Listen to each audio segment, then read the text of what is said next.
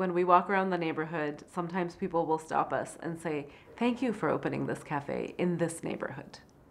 My husband and I, we moved from Ethiopia to New York in 2011. We started Buunni in 2012.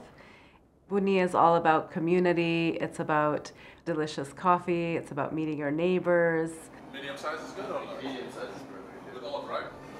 As newly arriving immigrants to New York City, it was a wonderful way to make a community. Our first cafe, it's tiny, it's a typical New York space, and it became just sort of a natural gathering place for people. Our 3 cafes are in Washington Heights and Inwood. We live here. This is where the company is sort of rooted. Right now, Buunni Coffee is being roasted once a week in Brooklyn. We take these single origin Ethiopian beans and we roast them the way that we think brings out the best notes in each bean. People like to describe, "This is what I taste," or "This is different from what I normally drink." Last year, we were really proud to introduce our first coffee from Dominican Republic.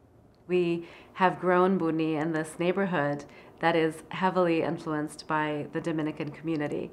So it was wonderful for us to be able to offer a coffee from Dominican Republic to our neighbors. We really want to bring a roasting facility closer to home.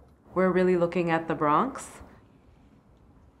The dream spot would have the zoning that we need, as well as some foot traffic.